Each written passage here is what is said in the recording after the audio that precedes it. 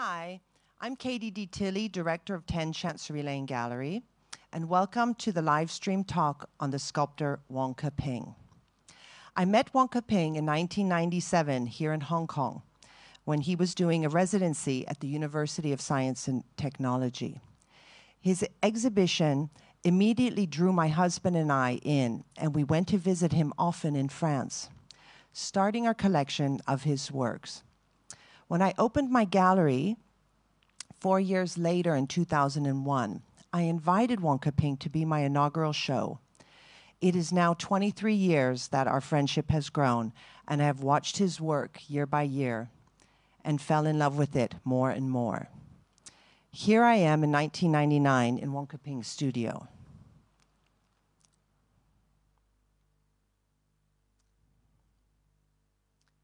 Wang Keping was born in 1949, the year of the founding of the People's Republic of China. He came from an intellectual and creative family. His father was a famous writer who wrote the book Fu Di, translated as Frontline, and was a senior communist cad. His mother was a well-known actress. In 1994, she played Gong Li's mother-in-law in Zhang Yimou's film To Live, 活着. He recalls a happy childhood until the Cultural Revolution, where he was sent together with millions of youth to the fields to work under horrid conditions. Because his mother was connected with the theater, she was able to get him a position as an actor in the Red Army theater troupe, where he learned acting. This time in his life, his sense of humor and mischievous nature was already apparent. He recounts how he would make faces during the propaganda plays, making the audience laugh while the director would become infuriated. He later was transferred to work in a factory. He was allowed to read and became fascinated by the Russian authors and their storytelling. In the factory, Wang Keping was especially fond of listening to the workers telling dirty jokes. It was only then that he started to understand what relationships between men and women were like, and that not only men enjoyed sex, women did too. Deep sexual frustration was felt by the whole of his generation. As he had been indoctrinated that everything to do with personal pleasure, including male and female relationships, was counter-communist, the workers' openness and their natural way of speaking gave him a new sense of freedom.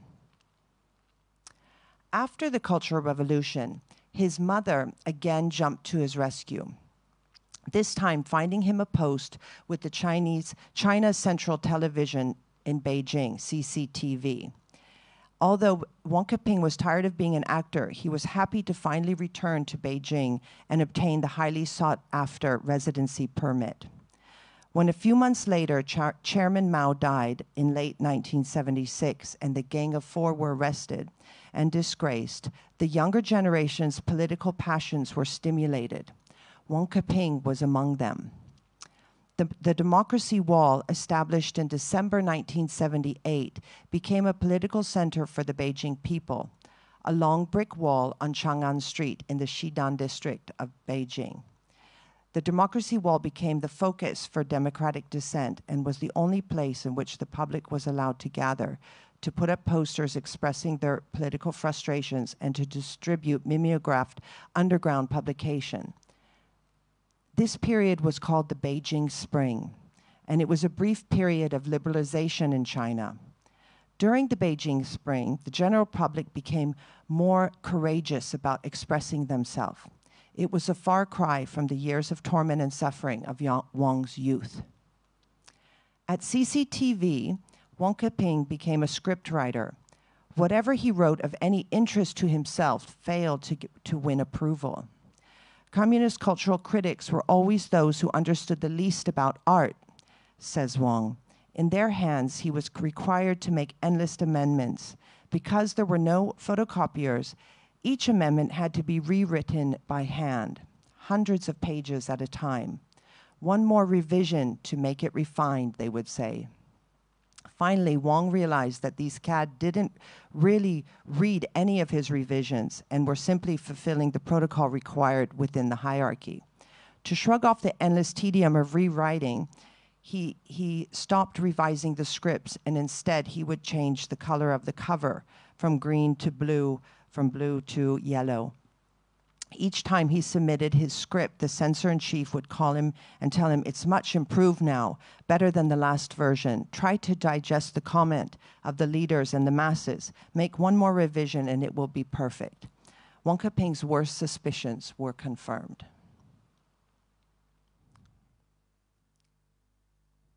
Foreigners, as well as people from Hong Kong and Taiwan, came to mainland China, bringing with them cassette players and Western music. They would gather in open squares to dance, and before long, notices were erected forbidding dancing in public places. The police received continual complaints and broke up the gatherings. The youngsters secretly began to throw parties at home, and the cassette player became a much-loved and precious luxury. When Wang saw that Bai Jingzhou was trading paintings for cassettes of music, he was very envious. Sure that no foreigner would trade one of his scripts for a cassette player, he decided to become a painter instead. Then, in 1978, he picked up an old rung of a chair and started to sculpt it. He was nimble with his hands, and this moment changed his life. Long Live Chairman Mao, made in 1978, showed a screaming man holding Mao's little red book. It was a parody of his entire generation, who shouted the phrases blindly. Wang Keping continued to sculpt, trying to find any scrap of wood he could. On seeing Wang's first sculpture, Bai Jingzhou realized his considerable talent, encouraged Wang Keping because Wang became passionate about sculpting, and soon a wide variety of political and dramatic wood sculptures took up in his little home.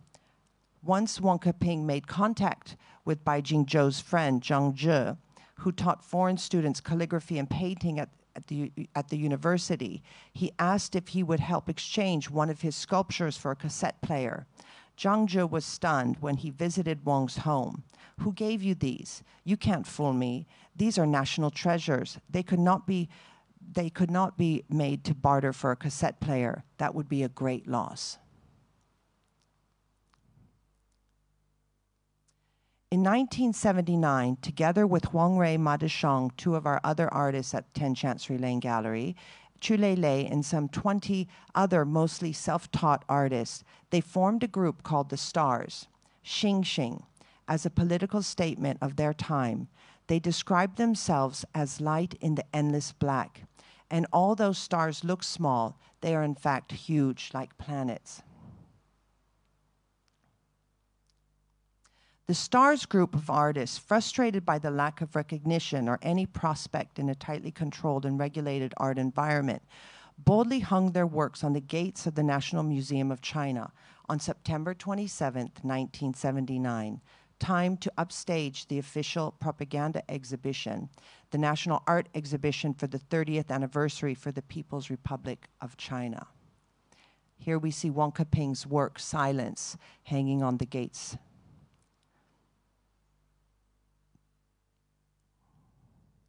Their manifesto is full of hope and makes me feel that it can still be a beacon to us today. Some highlights I would like to read. "We 23 art explorers place some fruits of our labor here. The world leaves unlimited possibilities for explorers. The years come at us. There are no mysterious indications guiding our action. The shadow of the past and the glow of the future are folded together, forming the various living conditions of today. Resolving to live on and remembering each lesson learned, this is our responsibility. We love the ground beneath our feet. This ground nurtured us. We have no words to express this." They marched through the streets and hundreds joined in, carrying a banner saying, "Uphold the Constitution, we fight for artistic freedom." Here, artist Ma Deshang gives a speech to an impassioned crowd during the Stars March.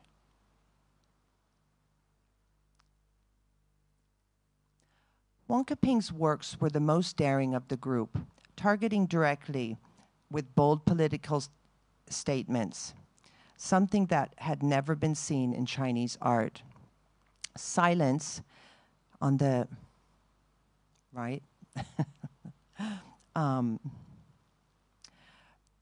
Silence portrayed a mouth that had been corked, an eye that had been blinded, the head cut so no thinking, to signify the crippling force of the nation.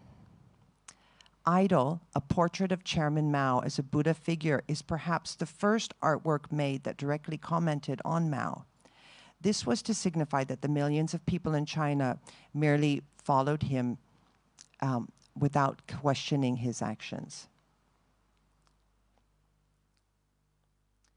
Fist shows a giant hand crushing its people. Notice it is crushing a naked woman, a commentary on sexual repression. Chain showed a large hand over a mouth and a chain around the neck. This work has been donated to the M+ Museum by Dr. Uli Sieg. Even nude female sculptures were in direct defiance of accepted themes in art. When the works were removed by the police, the artist staged a risky protest march demanding artistic freedom. The international press covered the exhibition. This was on the front page of the New York Times, Wang Keping holding silence and a painting by Huang Rui in the background.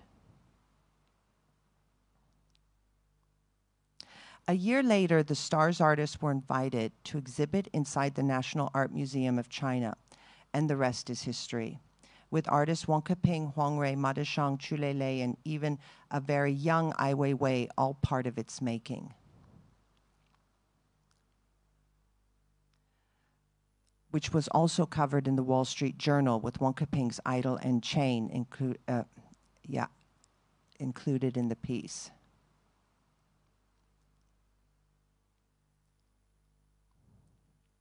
In 1984, Wang married a French woman, Catherine Desailly, and moved to France. When Wang arrived in France, everything was new to him, and he had to adapt to the unrecognizably liberal climate.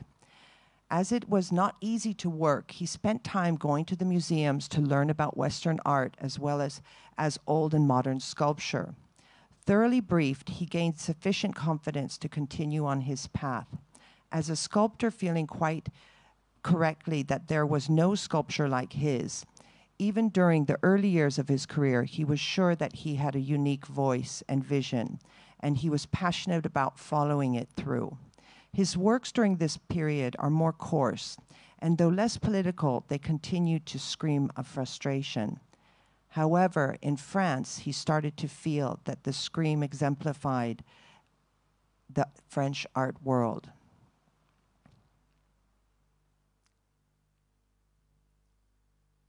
Wang Keping works in other materials. Here is a sculpture made from granite in Korea in the Olympic Sculpture Park in 1988, entitled Wings. Wang Keping admires the natural forms in wood and often leaves his sculptures with many aspects of the natural forms as part of the work. He speaks about each piece being a collaboration between himself and what the wood has to offer. In 1999, Keping participated in the Champs-Élysées, the Champ de la Sculpture exhibition. These three works are more than 3 meters tall and made from single trunks of a tree. In 2005, he started to explore making works in bronze, works that he couldn't make in wood because of their size or actually thinness. Woman Leaning is now showing here at Asia Society in Hong Kong and is a shape that is not able to be made in wood. It's very fluid.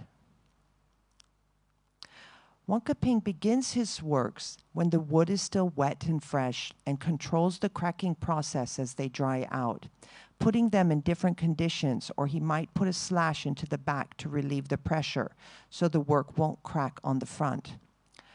Wang Keping is so intimate with wood that the material is inseparable from his being. Such is his understanding of each block before him, that he lets the wood guide him as he passes his hand over it. Emerging out of the knots and branches, a breast, a curl of the hair, an arm. He even uses the traces of worm tracks found under the bark to ornament the skirt of a woman in a vermicular lace. The flowing of the grain is well thought out in his work.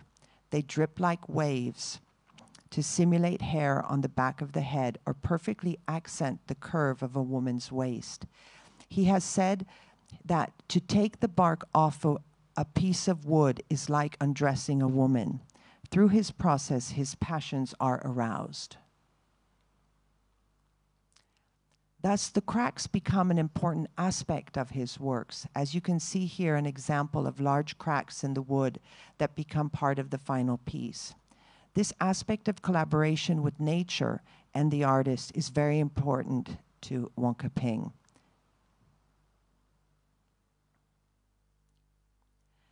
As is the grain, to add flowing and the knots, branches, and protrusions.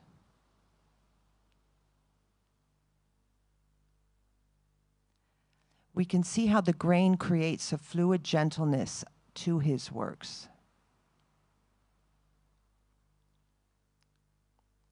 This large work was made live as a project with the Chancery Museum. Sorry.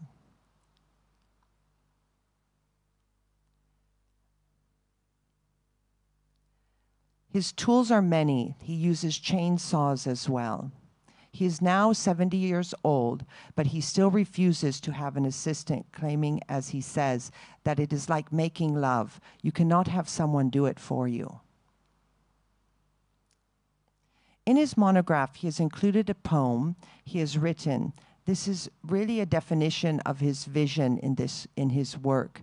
In this work, you see exactly what that poem says: the rounds and squares, the verticals, and the balance. I'll read it for you. 4 sides, 3 ovals, 2 verticals, 1 horizontal. Within the round, a square. Within the square, a round.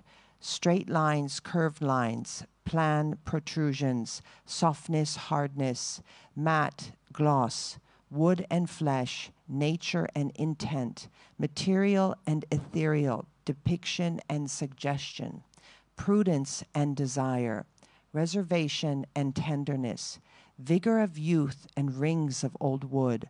A slash from the edge, a head emerges. Between presence and absence, not an eye, not a mouth, the smile of Mona Lisa, isn't it? The black of Africa, the voice of Han, primitive, modern, Oriental and Occidental, neither Chinese nor French, yet without arrangement, concepts fuse. With its own vocabulary, the wood speaks. Wang Keping speaks of those rounds and squares and says that they actually are ancient and go back to primitive times, such as this Chinese coin. And we can feel that in this series of work called Eternal Smile, a series of iron boxes that Wang Keping made. It's an erotic symbol and a universal form.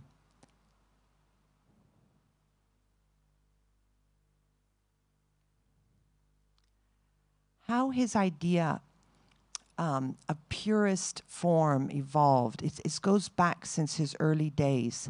These lips go back to the 80s.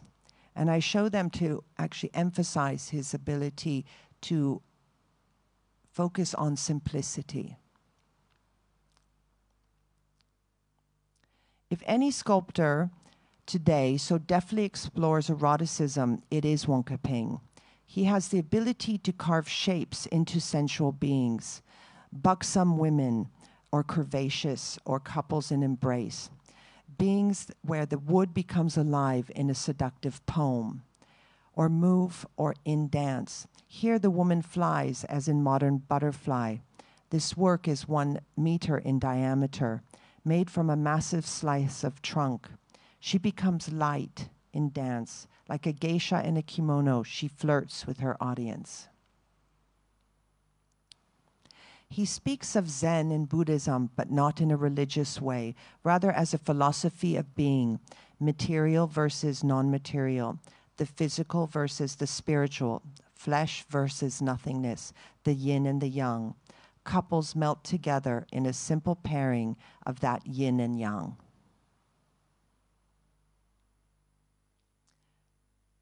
He speaks often about his mother and the yearning he has for her. Mother and child meld into one in many of his sculptures. Here we have a beautiful work of a mother embracing her child.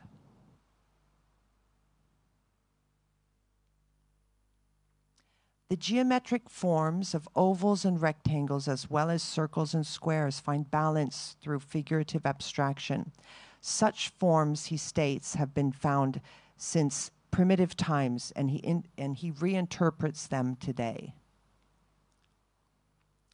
Desire, the giant lips parted with a tongue coming out, is both audacious and comical. And this is that part of Wang Keping that is laden with his very wry sense of humor. The theatrical jokes come to life in many of his works. Here he laughs in defiance and mischief. And we see his sense of humor in the man. He's goofing around in his studio, sitting atop his bird sculpture.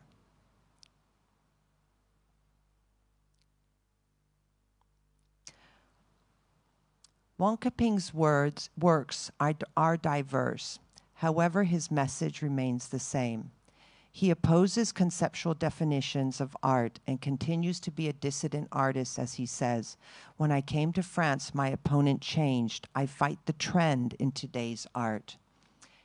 His search and evolution continue in a quiet manner, and he is in no rush. He feels it is society that needs to change, and that his determined process is part of that. Looking at the flow of the grain of wood on his works as they define the curve of a waist, or how a knot of the wood cleverly shapes a nipple on a woman's breast, Wang Keping's purest pursuit as a sculptor is unveiled through nature and simplicity. I'd like to thank everyone for this live stream here today of Wang Keping, and to bring your attention that you can see the artist speaking about his work on the 10 Chancery Lane Gallery YouTube channel. Just search up Wang Keping, or also on artpowerhk.com. And I'd like to also thank the Hong Kong Art Gallery Association and Asia Society, as well as Art Power HK. Thank you so much.